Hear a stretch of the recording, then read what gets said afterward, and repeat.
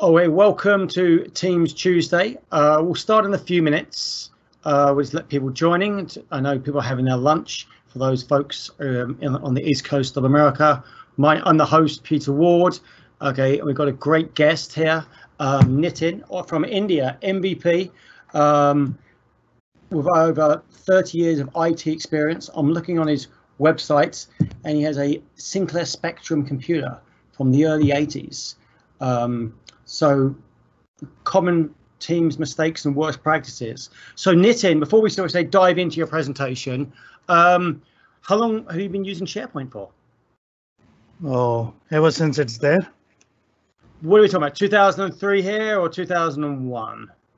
2001, I think. My word, this is before. This was actually called SharePoint. Yes, STS it was called. SPS, yeah. STS. Okay, STS, that sounds right, yes. Okay, and so you've seen it grow and each version, and it's now all into the cloud. Absolutely. Right, okay, very cool on that. So for those who have just joined, you can put questions in the chat on the top right-hand corner, and I will facilitate the chat as well. So if you wanted to say hi, you can do that. I've just said hi as a chat question, which is published.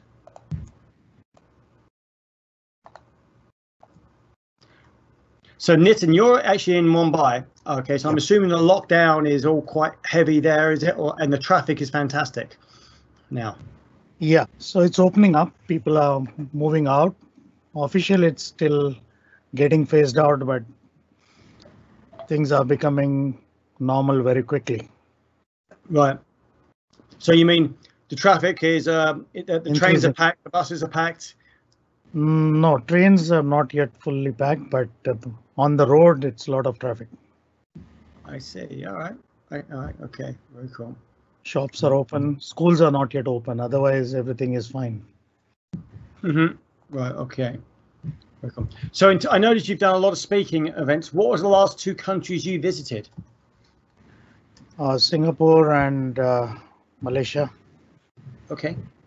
Very cool. Okay. And with all of the speakers and the presenters, I always ask them, like, tell us something which you know about yourself that no one else knows. I do calligraphy as an amateur. That's my hobby. Oh, really? This is the handwriting, is that correct? Yeah. Right, using those special pens here. Can you write Sanskrit? I can, yeah. All right, okay. Okay, very cool. All right, so it's 12:17, so that's my introduction over. I've got a great 45 minutes with Nitin, an MVP, over 17 years, 30 years of IT, been using SharePoint since the first edition in the early 2000s. So Nitin, I will hand it over to you. Thanks a lot, Peter. Pleasure. It's a great pleasure to address you, your team, and your large audience we have. I'm going to go fairly quickly, and I welcome questions, as many as we can. We will handle them. In case we can't handle all questions, I will make sure you will get the replies later. Don't ask questions too early, because most probably some of the questions will get addressed as I go along. Now, one fundamental principle, which is a benchmark of everything we do.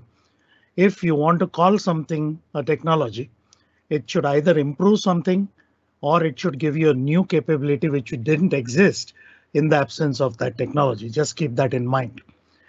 Of course, whatever we do is user focused, but very often that gets sidetracked and other value subtracting distractions come into picture. I'm not going to talk about each one of them right now. As we go along, you will understand this. One quick disclaimer. Most of the work I do is in Asia, so whatever I'm talking about is based on my experience with a lot of customers, but primarily in the Asia region. So some of the things may not be happening in your region. Just bear with me in that context. So Ricky, you can switch to full screen now. I'm going to stop the video so that you can focus on the presentation. So these are the broad categories in which I have divided different mistakes Many of them may be familiar to you, but I'm just going to add some specific comments on each of those topics. Because it's a very short session, we may not have time for demos, but let's go with it. At any point of time, Peter, you can interrupt me, ask questions or any changes you want me to do, faster, slower. Okay, I will do. Thanks a lot. Yeah. All right. So one of the common things from a user point of view when they go to Teams is too many notifications come. So the best practice is disable all first, understand what each notification does, and never use banner plus email. That defeats the purpose. We are trying to run away from email, so don't have notification in email. It compounds the problem. If you have a choice, banner should be used very rarely. Email should never be used. Your best friend is activity feed. Now I'm assuming most of you are familiar with Teams, so I'm going to very specific things. This is not a generic Teams demo. Now another problem people come across is as you start using it, there are too many channels, too many chats, again becomes confusing. The answer is very simple. Pin the channels which are interesting to you and only pin the chat so that you can collapse the rest of it. Unfortunately, the fact that it can be pinned is not very visible in the UI, so you have to click on the three dots and pin. So that's simple confusion irritation. Now coming to counterproductive behavior, that means we are misusing Teams.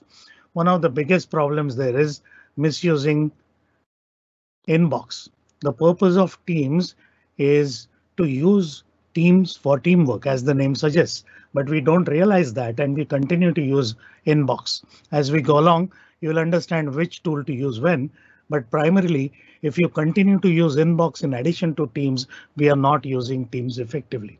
I'm not saying inbox is your enemy completely, but when it comes to teamwork, especially long-term structured teamwork, inbox is your enemy. So his famous dialogue was, why so serious? Our dialogue is, why so inefficient? The next one is another very common mistake. Due to COVID, everyone started using chat and meetings part of Teams. But then when it comes to doing some kind of structured long-term work, which we formally call project, we still end up creating a chat group, and that's a bad idea.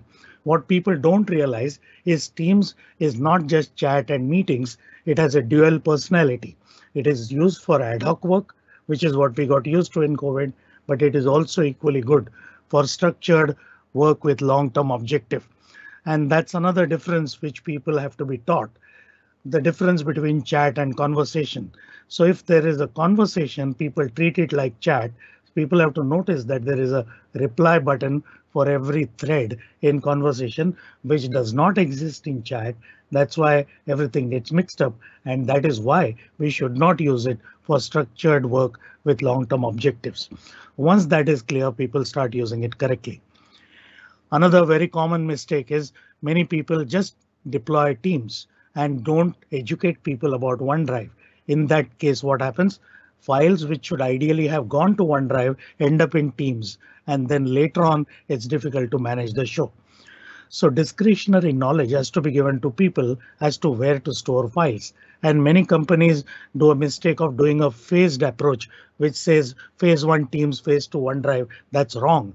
IT convenience should not decide phasing. What should decide phasing is all products to one group of people, learn from it, then a larger group of people. Those kind of phases work best. So which tool to use when? This is an example of that category. Another common problem is trying to give custom permissions. Of course, you can go to open in SharePoint and do that, but you need to understand SharePoint security properly. If you don't understand it, you will end up confusing yourself and everyone else, and it's also a governance headache. So if you really need lots of custom permissions, probably you need another team with that context. The next one is errors of omission. That means there is something we don't notice it properly and then we make mistakes. One of that is synchronizing. OneDrive files get automatically synchronized whether you like it or not in most cases, but Teams file don't. And even if you want to synchronize Teams files, the commonest mistake which happens is in the files area there is a sync button. Don't click on it because that's going to sync only that subfolder. Go to open in SharePoint.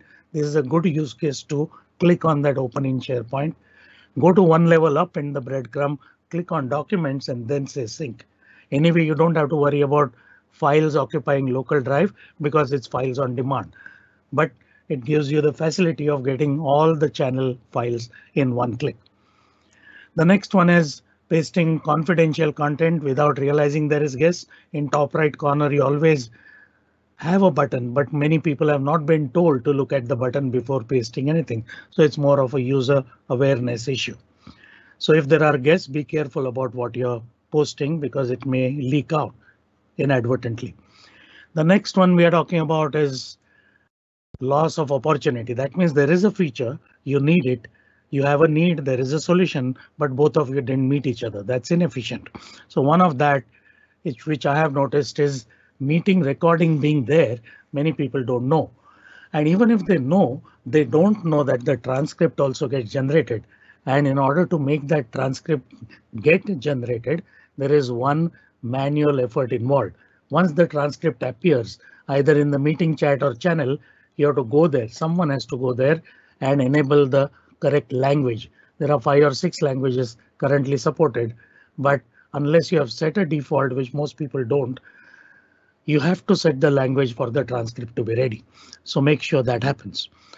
The other one is there is Planner, and maybe people use Planner on a channel by channel basis. But as a person, I need to get a list of all my tasks across projects, and that 3 dots stuff is not very visible, or most people don't know.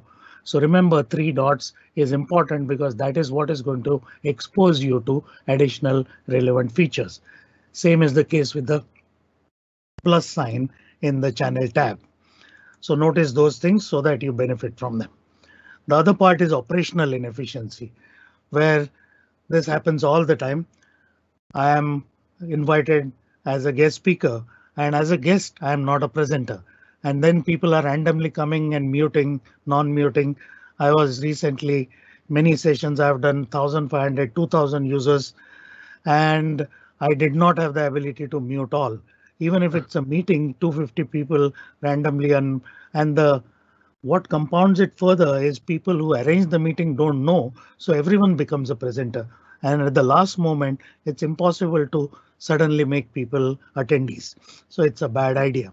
Similar thing from a security as well as operational point of view. It's important for people to know that the policy which is set for lobby can be overridden on a case by case basis by clicking on the meeting options. And that is a part of user education, because let's say you're inviting an important customer, you don't want their CEO to stay in the lobby. So you should exercise that. The next one is security and productivity. It's always clashing. But one of the biggest problems I have seen, and I did a survey on LinkedIn of this, around 30% customers said we can't create teams. That defeats the purpose of teamwork. IT or whoever decided they should go through a process to create teams has 3 common problems or concerns. They are worried that too many teams will get created. Teams will be created by people with names like MD, CEO, HR, and internal phishing will happen, or our SharePoint quota will get exhausted. All these 3 are not valid arguments. There is a governance associated with every one of them. I have written an article on that, and I'm sure many of you know the solutions. So if anybody is blocking Teams creation for these, please educate them. Another very common problem is blocking external sharing. This happens with SharePoint, Teams, and OneDrive. So anything based on SharePoint platform. And this is a disaster because those security people who are saying external sharing is bad don't realize that for 3 decades we are sending attachments with no audit trail. Once you send an attachment, what security is there? Nothing. You have no clue. The fact that the file remains with you is better than any attachment you can think of. So educate them. The next one is mobile apps. Some people install only Teams app, not Planner, and vice versa, something like that. So please give entire mobility to people. Only then they'll be really productive. Otherwise, for everything I have to go to desktop, defeats the purpose. The next one I want to go for is, let's say, lack of platform exploration. And this is from two points of view. One is from IT point of view as well as from the adoption team point of view. One of the things which IT probably don't know is in Azure AD, there is a auto prefix and suffix. If you are worried about people misusing some names like CEO, HR, there can be auto prefix suffix based on department or whatever rules you have specified. So user created teams will automatically be visible as user created teams, which takes care of that concern. Another thing is too many teams proliferating is not a worry because Active Directory groups have an automatic governance or recycling policy, which you can set the duration for, and people who are randomly creating teams and not using them, they will automatically get purged. If I am actually using a team, of course, the owner will get an email. If they don't reply within a specified period, then it will get purged. And in case it happens by mistake, of course, it can be recovered within a specified time. So no problem at all. So these two common problems because of which IT or security guys stop users from creating teams are taken care of. The other part is teams became popular because of COVID and all that. That's fine. But many customers have many other components of Microsoft platform. And those are not integrated because again, it's the phased mentality. So everything in Microsoft platform integrates extremely well by design with Teams. And if you're not using this, then you are increasing your manual work because somehow or the other, you are trying to manage it. If you have third-party products which don't integrate with Teams because you may have purchased them before, it makes sense to now relook at Microsoft 365 because it's not just DLP versus DLP. It's pre-integrated that minimizes your non-productive work and focuses your attention on actual exception handling. So that's something we should explore and build into your platform deployment plan itself. Live events are again common, but there are a lot of problems with live events because many people treat them as, say, Facebook Live or YouTube Live or whatever people are used to, OBS, Twitch. This is different. So you have to actually practice. Even people who are experienced in streaming get confused with Teams. It's not the greatest of interfaces, but with all the governance, all the auditing and all the integration, this is the best we have. Of course, there is scope for improvement, but if you have to do a live event, you have to practice it at least twice in a completely real life like manner. Otherwise, you will fail. One of the commonest problems is there is one producer. If something happens to that producer, people are just helpless. So always have two producers on two different networks. Another common thing is lack of practice, which I talked about. Even if people do practice, IT practices with IT, that is useless.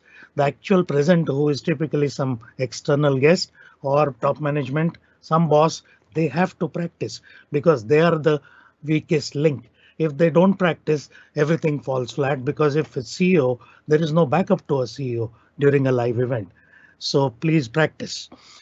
The other thing is, and this is I have learned the hard way, if something goes wrong and there is a communication gap somehow between the presenter and producer, you have to have a separate channel, and that channel cannot be on the same network, not on the same PC as well. So I by default use either Telegram or WhatsApp group temporarily created with that customer so that in something goes wrong, we can actually chat and manage the show and somehow come out of the situation. Ideally, you should also have a backup presenter if possible. One more common problem is by default, when you create a live event, the same event link becomes the video link. And generally people start the event before. And many times the producers are so happy that the event went on well that they forget to stop the event on time. So typically that video, which is available in the same link as the original one, has lots of unedited portions, which can be not just irritating for the audience, but it can be dangerous as well. So please don't allow video link. Edit the video and then post the link. That also gives you an opportunity to go to the audience again, but minimize the delay. If you send it 1 week later, it defeats the purpose. So you should have that process set. The next one is adoption related mistakes. So let's go there. This all of us know. Many of you must be adoption specialists yourselves. So this is a very common thing. Everyone knows what is in it for me, but that is wrong. That does not lead to adoption. It's an overused term.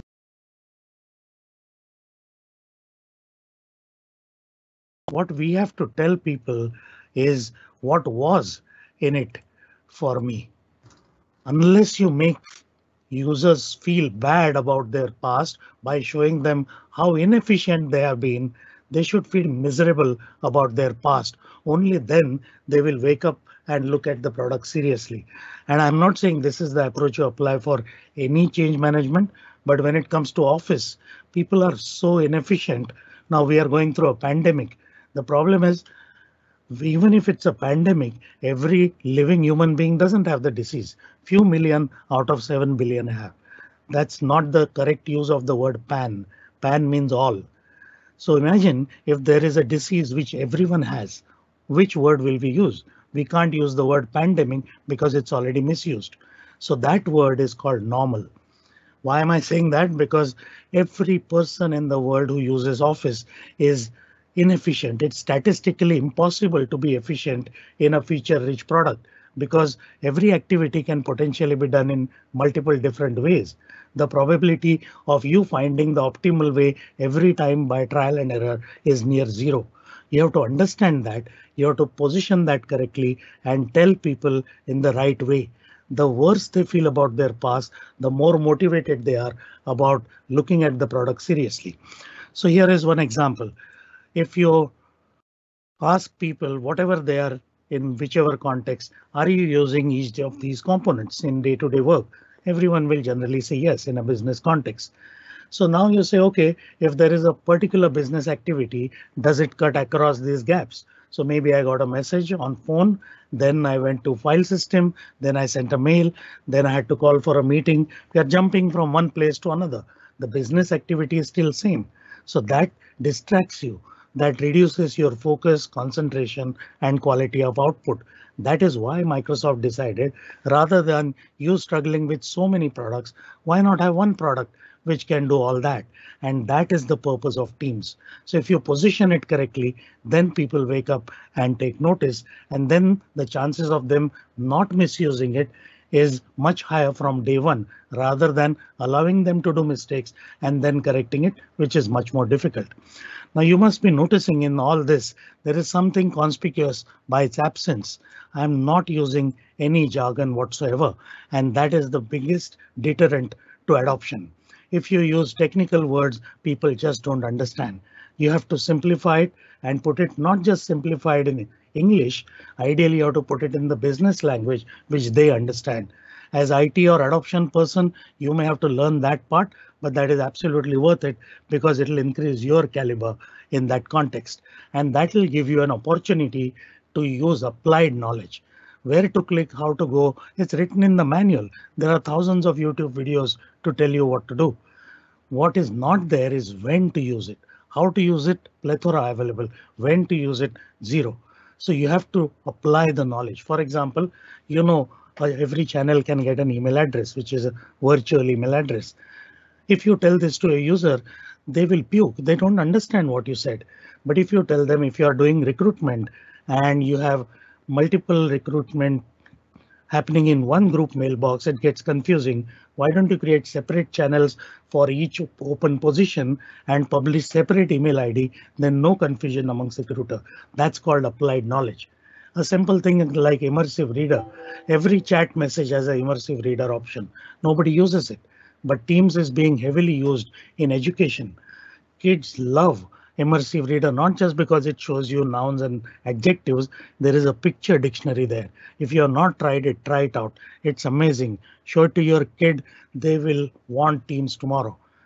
So that's how you apply the context to whatever is the business or personal scenario. Another way of doing that is saying they create teams and add channels is not enough. You have to show different kinds of use cases. So here, first is just a generic technical description. There's a little more evolved. This is One use case is completely different use case, completely different use case. And this is a use case to explain why you need a private channel.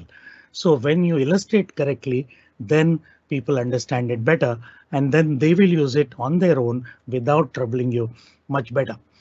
Another very, very big mistake is people just use Teams adoption. That's not enough.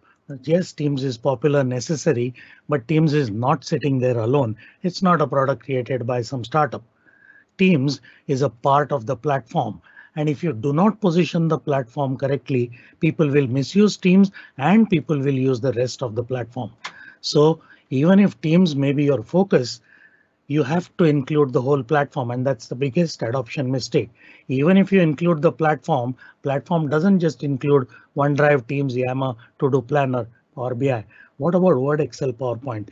Every day, even today, people spend 3 to 4 hours on what? Not on OneDrive or SharePoint or Teams. They spend that on Word, Excel, PowerPoint.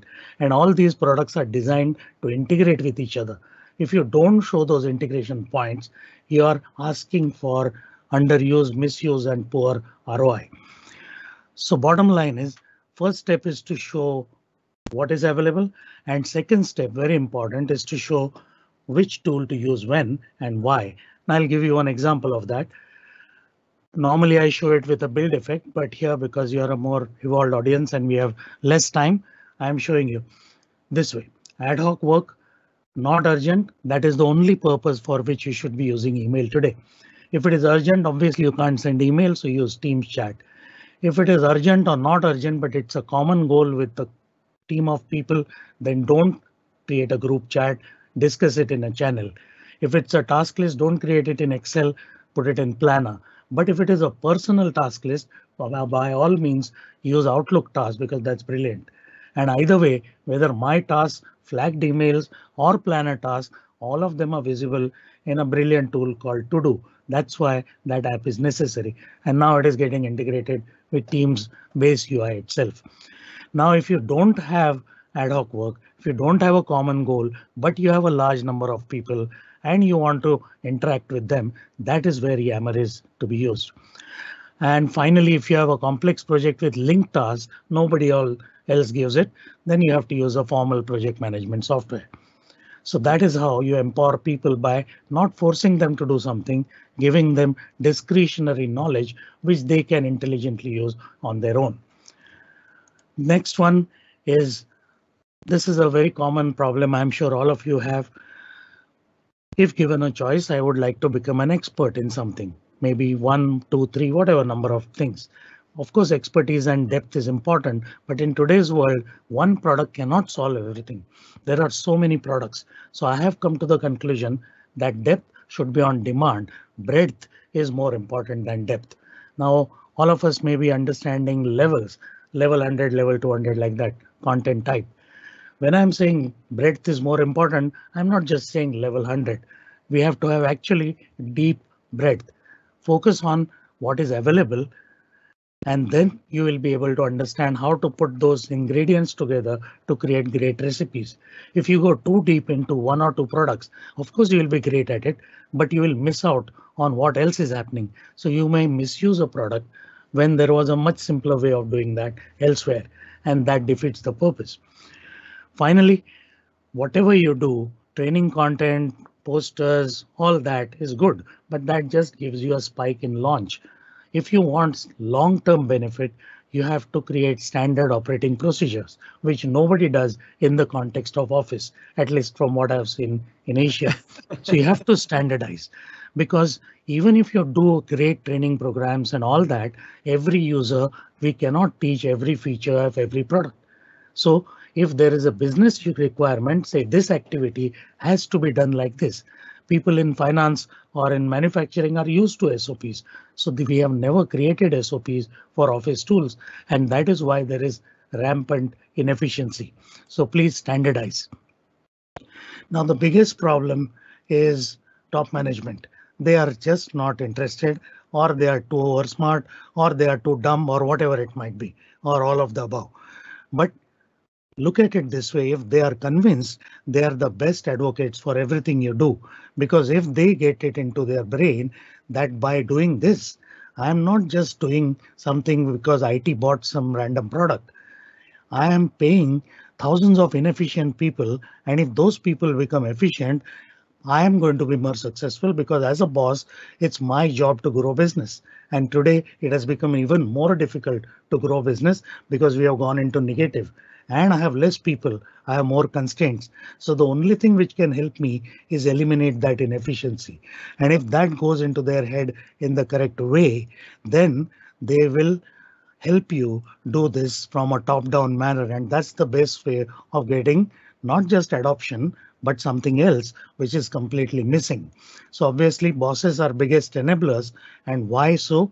Because typically, I don't know what is the percentage, but if you buy 1 million worth of software, what is the typical percentage of money you get for adoption? In Asia, at least it's a very small number. Ideally, to do a good job and get good ROI, I think 30% is a good number you should go with.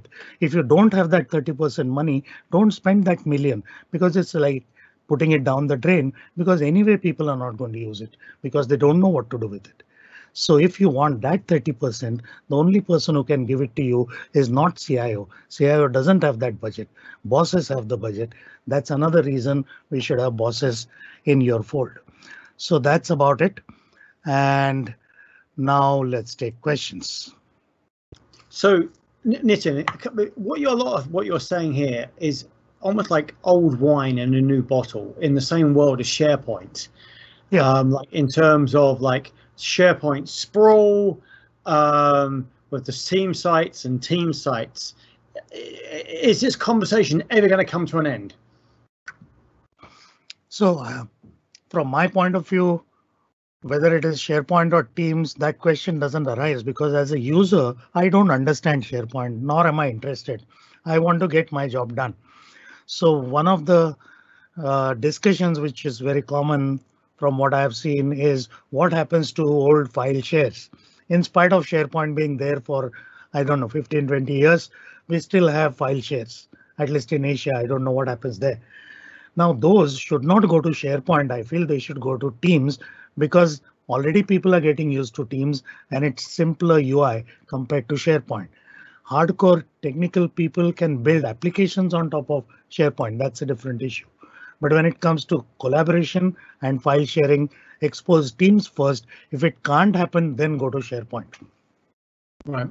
We had a question in terms of someone wants to hear more about creating chat groups versus creating a channel. My understanding is chat groups is much more spontaneous, ad hoc.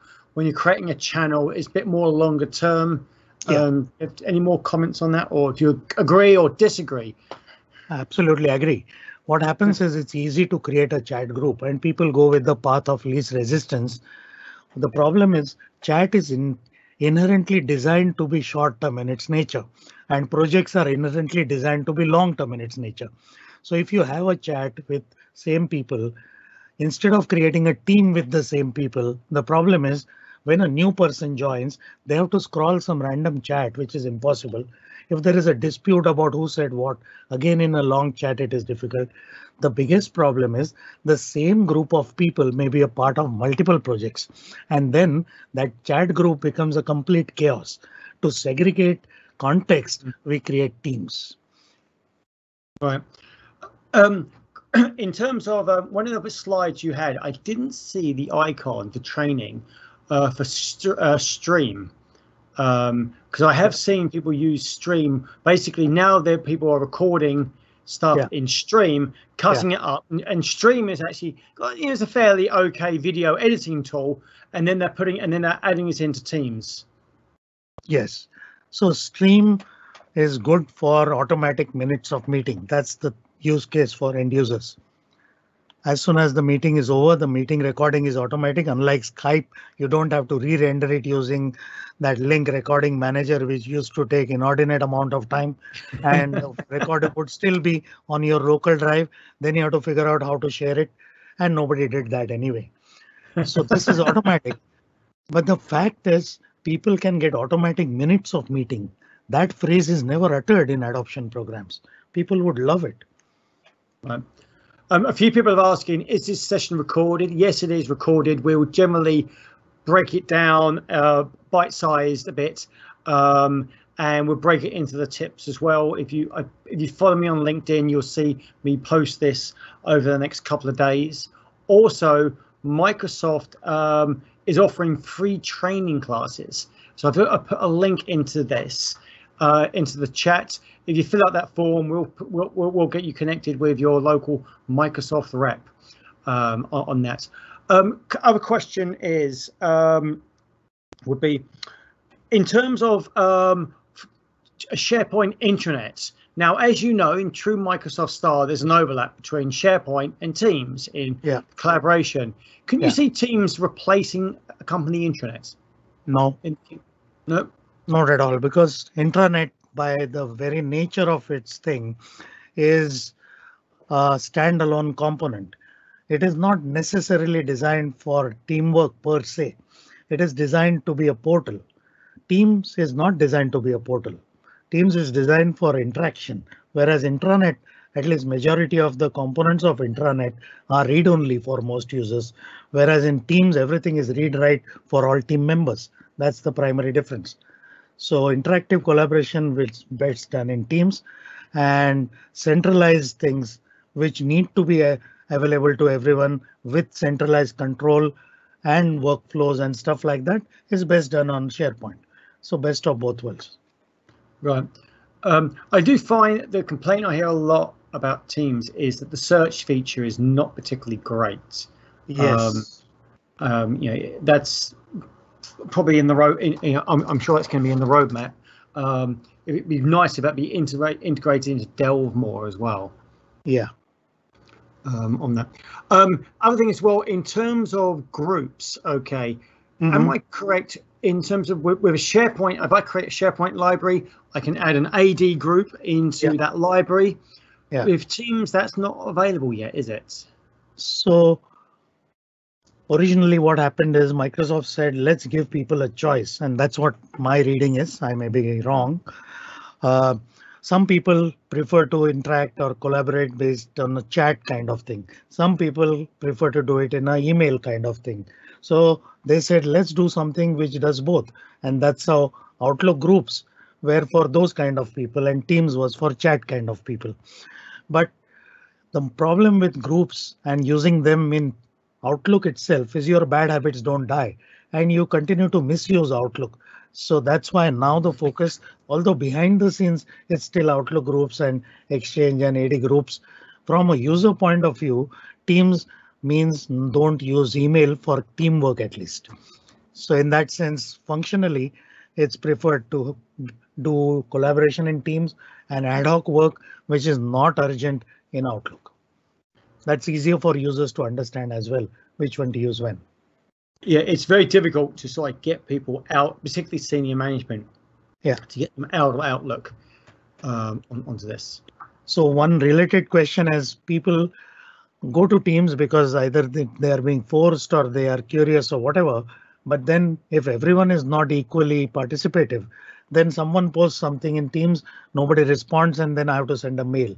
So one of the important things in adoption is to tell people how frequently you should check Teams.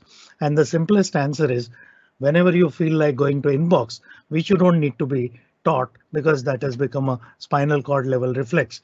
Whenever you feel like going to inbox, just go to Teams first, then go to inbox. Over a couple of weeks, you will get used to it. Right, no, that's true. I actually find I check Teams more than my Outlook, partly because I've got the Teams installed on my phone, sure. And I've actually, basically it's just a bit more instant and a bit more urgent on the Teams thing. Generally, you almost like everybody picks up their phone every 6.5 minutes or whatever it is, and it's the Teams, Outlook, and WhatsApp, and then that's it. Sure. And then back to work. Yeah. The video and the audio in terms of Teams use in terms of the roadmap, Microsoft is pouring the money into taking on Zoom quite a bit. So the complaint I hear with Zoom connects much seamlessly. The complaint I hear about Teams is that there's a little bit more back and forth in terms of the authentication, downloads. I'm assuming Microsoft is working to smooth the process, reduce the friction on this. Yeah, absolutely. So Teams is not as user friendly as Zoom is, and now Google Meet or whatever. Agreed, absolutely. There is no two ways about it. The difference is, if it's corporate data, you don't want to use something which doesn't have governance and compliance, because you may say governance compliance is company's problem, not mine. But if some data leaks out and company goes into litigation, they are going to do an internal investigation as to who leaked that data. So you're also personally liable. So for personal use, by all means, you use whatever is convenient. But when it comes to corporate work, that choice doesn't exist. Yeah. 2 months ago, we actually had it was last month. We actually had a session on Global Relay, which is a third-party tool for compliance, very popular with banks and finance. About how to integrate that into Teams. And it's not that Teams and Microsoft haven't got the compliance, but you want to be compliant, particularly if you're in a finance, whatever you're using as a tool, it needs to be approved by the compliance and the security. And generally, if you've got Global Relay, it's a very nice wrapper around Teams. Right. On that. Okay, we've got 4 minutes left. There's a few more questions coming in. So, one request for all the attendees. I don't know how the feedback is getting captured, but if you can just give a one-line feedback, that will help me improve my session. Right. Okay. So can everybody do that in that feedback? So Peter, are there any questions which I have not addressed? Okay, I will say this. Teams and the groups. Okay, hang on 1 second. Why can't we show GIFs and videos on Teams? Oh, by all means, by default, they are available. Maybe the IT has blocked it. In fact, people are very sensitive about GIFs, and there is a central setting which shows the moderation level. So if you increase the moderation level, profanity or frivolous GIFs are automatically blocked. Another part of GIFs is GIFs are not stored anywhere, so there is no compliance issue. They are just shown live, and that requires an internet connection. So it's not in that sense a security issue. Okay. All right, for Jackson, any recommendations on Teams emails? I ran into issues with Teams emails looking similar to a security as a distribution email address. Yeah, so if you have enabled notifications as banner plus email in Teams, then you will get lots of mails. And that's, I would say, a bad idea. But for whatever reason, if you have enabled it, I strongly suggest you create a rule and manage them, because otherwise the volume becomes so great that managing your base inbox itself becomes irritating. And then inbox is something you can't go away from. You're married to it for decades. This Teams thing is a new relationship, so you will generally look down upon it. So don't enable email notifications unless there is no other way. Okay, how to best use Teams for internal communication? I think that's an hour response on that, but very quickly, what would you recommend? Yeah, so when I say internal communication, that sounds more like a generic thought. If it is a generic internal communication, do not use Teams, use Yammer or a similar tool, because if it's a broad-based communication, Teams is not designed for that purpose. Right. Okay. Please clarify the terms and functions of how is chat different than Teams? Okay, let me show you the chronology so you understand better. When you are talking in a chat context, what happens is everything you type goes in the order in which it was responded to. Okay, you're sharing your screen here. So, yeah. So someone asked a question, someone answered it, then someone asked another question, then someone answered the first question, then someone answered second question, then someone is answering to the question of the second answer. It's all mixed up. Whereas here, even though people have responded at different points of time, the questions and answers don't get mixed up. And why is this important? Because chat, we don't scroll beyond 2 days, whereas a project may go on for 6 months and may have 20 people, 50 people in it. So we need to maintain the sanctity of what is called as a discussion thread. And if a new person joins, if they join in a chat context, they just don't know what is happening. Someone has to waste time explaining to them what has happened, and that person also may be confused. Here, they can just go through this and get up to speed very fast. Remember, if there are more than 2 answers, it automatically collapses. So it's much more manageable in the long run and in a structured way. Okay. Okay, and probably final question. So I think I may have asked this and then published it. It says it only goes as file shares rather than being displayed. They don't get displayed. This might be related to the GIF question, I believe. I think so, because GIF is not really a file. Probably file sharing on Teams, everyone gets implicit read-write access. You can override it, but then you'll need to understand SharePoint security and you will need to have the rights to change the SharePoint security, which is not generally available to everyone. Right, understood. All right, okay, it's on the nose, 1 o'clock. Yep.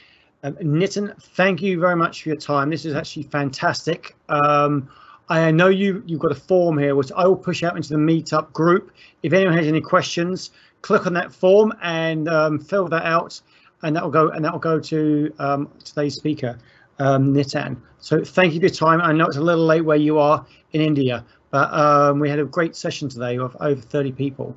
So thank you very much. Thanks a lot. Thanks for inviting me. Pleasure. Yeah. Okay.